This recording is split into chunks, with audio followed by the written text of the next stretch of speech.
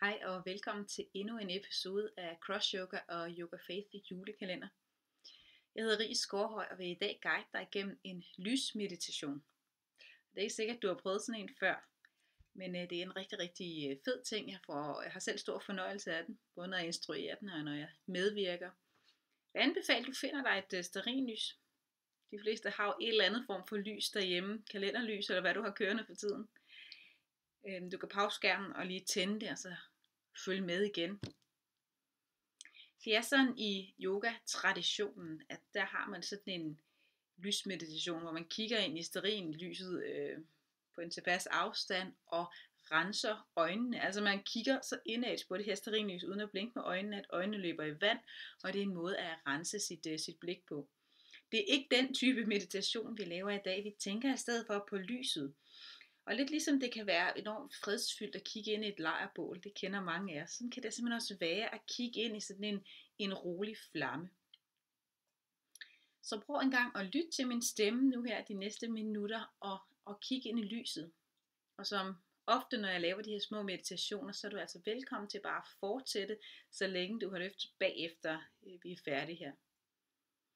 Så lad dit blik ligesom blive fanget af lysets flamme, og prøv at slappe af i dit ansigt. Undgå at sidde, så du kommer til at puste ned i lyset. Hvis du sidder og holder lyset med dine hænder, så prøv at slappe af i dine skuldre. Tag nogle dybe vejrtrækninger.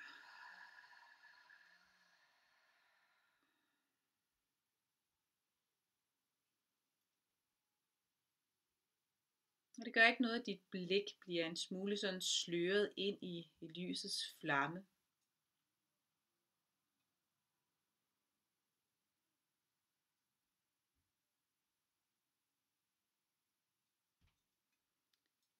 Jesus han siger på et tidspunkt om sig selv, at han er livets lys.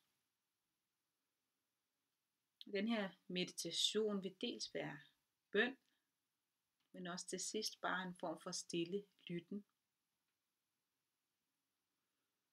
Og vi starter med at lade lyset, den her varme der er i lyset, ligesom være en renselsesproces ind i vores sjæl. Så prøv at forestille dig, at du tager lyset med ind i nogle af de mørkeste sider af din egen sjæl. Lad Gud få lov til at lyse op derinde og brug nogle øjeblikke på at overgive ting, som du måtte have i dit mørke, inde i dig selv. Overgive det til lyset. Tænk på, at der ikke er noget at være bange for, fordi Jesu lys, det er rensende, det er godt. Og der hvor han ser, der er der alligevel lyst, så det du går og forsøger at skjule, det er måske alligevel ikke så skjult. Så brug en øjeblikke på, mens du sidder og kigger ind i flammen, og lad de ting du har brug for at sætte lys på, komme ind i Guds lys.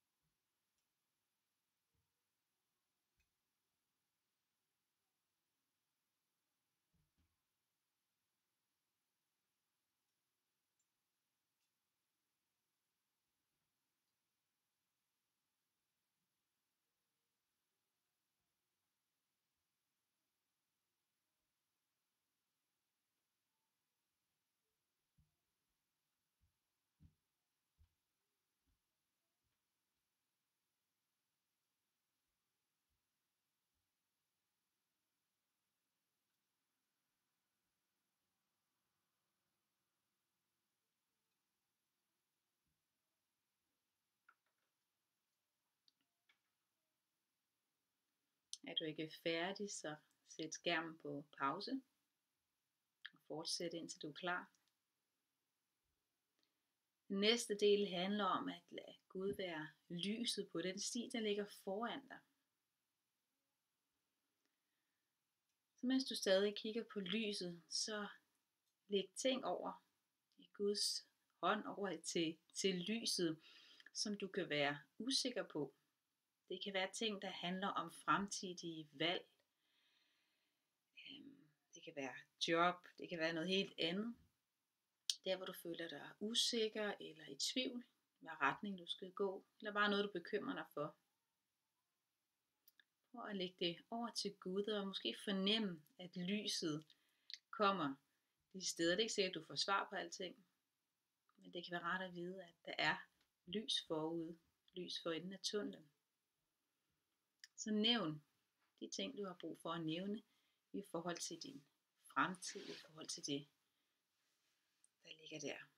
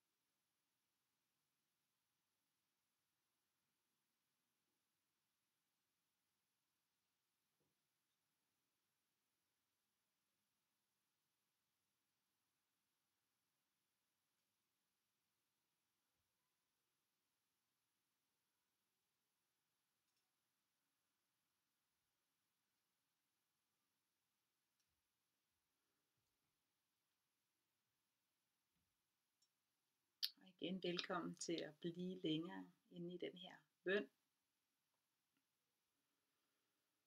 Ellers så tager vi den sidste dimension, som handler om at bringe lyset ud til verden, ud til de mennesker omkring os, der har brug for lys.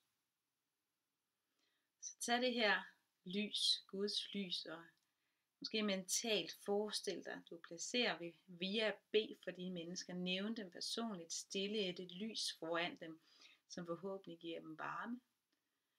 Du oplever, at det her lys kan være et håb, kan være trygt, kan give dem det, de har brug for. Så nævn personer, der har brug for lys i deres liv, inde i dig selv.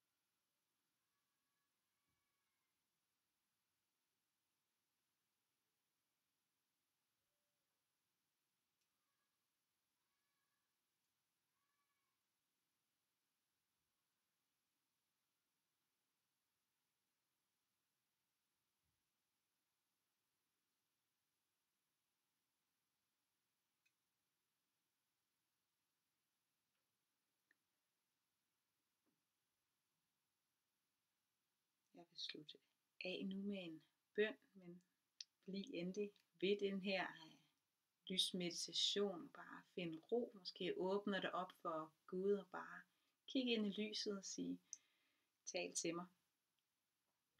Gud, jeg takker dig, fordi at du er lys, du er vores håb, du er verdens håb.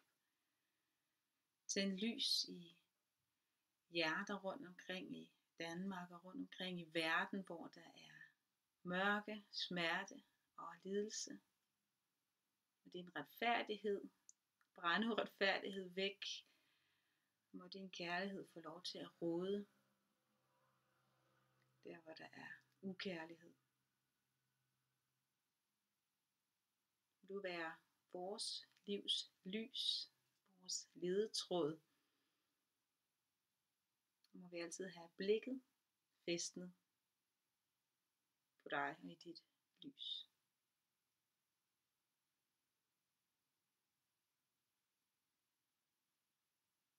Guds fred.